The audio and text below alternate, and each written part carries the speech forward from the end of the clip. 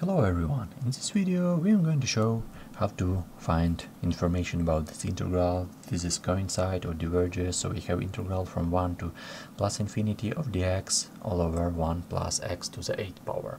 How can you find information about this integral? I want to show you a really good approach, because take a look, we have a really bad denominator right here. So if we rewrite this integral as integral from 1 to plus infinity of dx over x to the 8th power, so we just leave this one right here, because if we solve this one we can easily say information about this one. So this is a good case. You can leave a constant in our denominator. So how can you solve this? A really good case how to solve this kind of integral is to write a limit and to change a measures right here. So for example, a approaches to plus infinity, and instead of this plus infinity you put this a, so the integral will be from 1 to a. So you just put a substitution right here. So a will be our plus infinity, so a equal to plus infinity, and then a approaches to plus infinity, but integral goes to a, not to plus infinity. And our integral looks like that. This is our table case, x to the minus 8th power. We just bring it to our denominator, dx, and let's integrate this. How can we integrate this?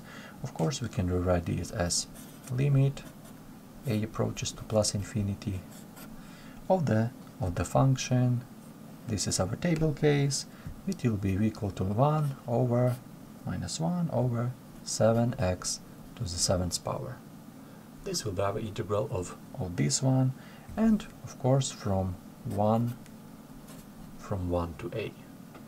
And let's put these measures. What we will have, the that limit will be equal to limit a approaches to plus infinity of, put this firstly 1 and a, and just with this minus we just put firstly this measure, and after that this one. We will have 1 7 minus 1 7a to the 7th power.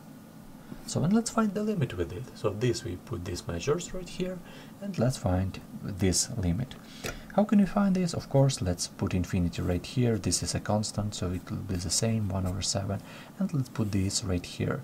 Right here we have 1 over 7 times infinity, and 1 over 7 times infinity, it will be 1 over infinity minus 1 over infinity, which is equal to 0. 1 over 7 minus 0, which is equal to 1 over 7. So as you can see, we find our value, our answer with this integral. So we can easily say that this integral coincide. And moreover, if this integral coincide, then this integral coincide as well. So this coincide, this one, and this coincide as well. I hope you understand this explanation. Write your question in a comment, write your suggestion in a comment. Maybe you have faster method how to solve it. Maybe you disagree with this solution. It will be really interesting to read it. Thank you so much for watching.